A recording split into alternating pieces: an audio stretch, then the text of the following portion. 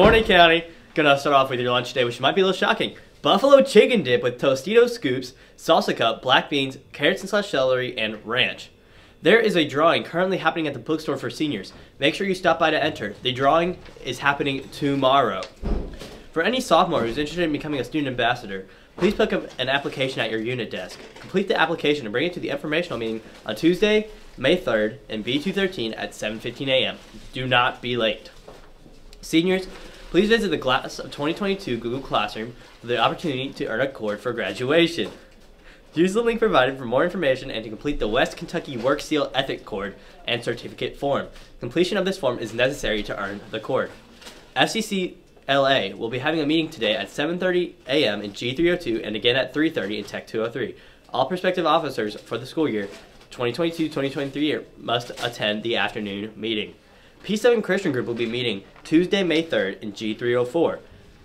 3:30 to 4:30, Youth Leader Tyler Bricado would like to invite you and your friends to come join us. Snacks will always be served. Now tonight is a very special event. It will be the softball senior night. The ceremony starts at 5:15 and we want a huge crowd to come because they have a really good year this year and we want to celebrate our seniors who have been on this team for a while. That's all I've got for right now because we have Brandon with today's weather report.